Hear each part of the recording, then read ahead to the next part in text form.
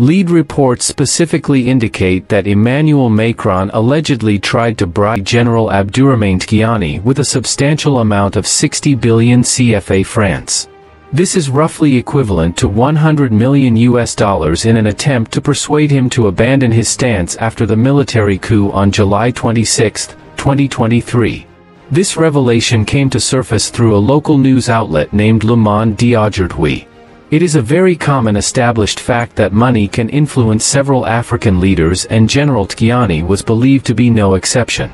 These leaders are often willing to fearlessly compromise their country's futures for financial gain without any second thoughts, while powerful leaders like France exploit their vulnerabilities.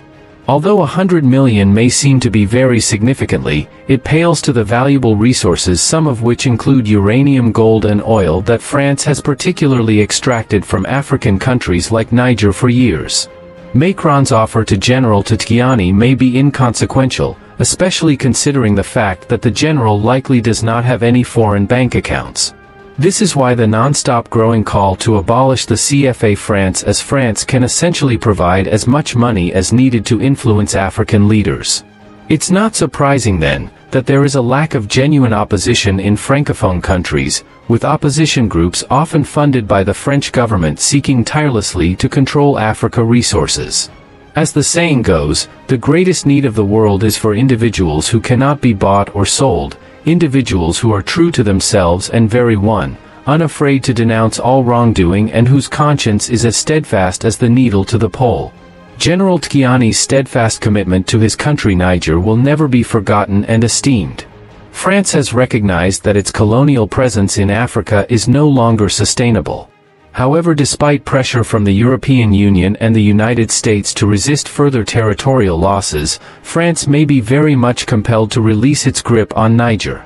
Losing Niger could mean abandoning the entire Sahel region to Russia, resulting to a failure of any access to affordable energy sources and several other valuable resources, including uranium and the Trans-Saharan gas pipeline line.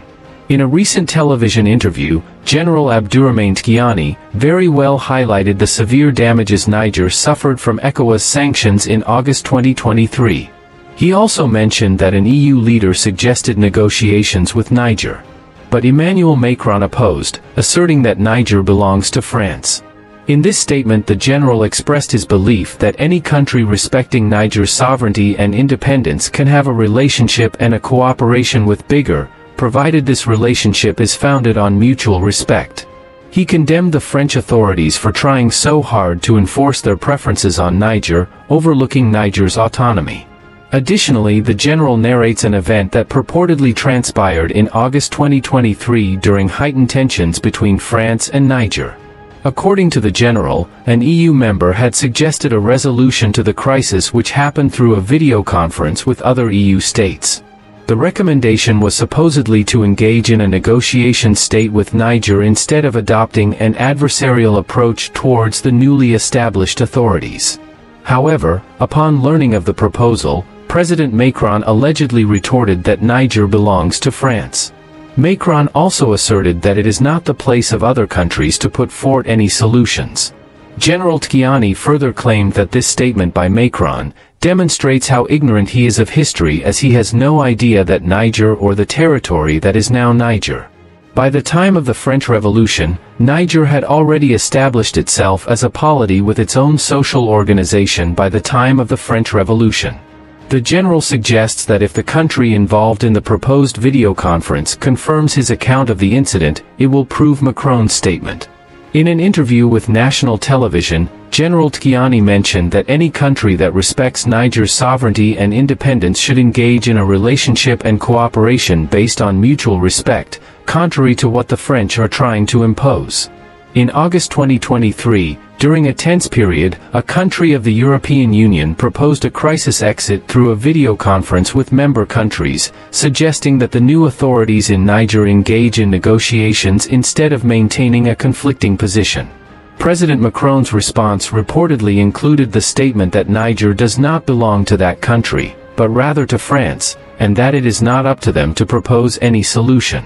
General Tiani calls on the country involved in the video conference to confirm his account.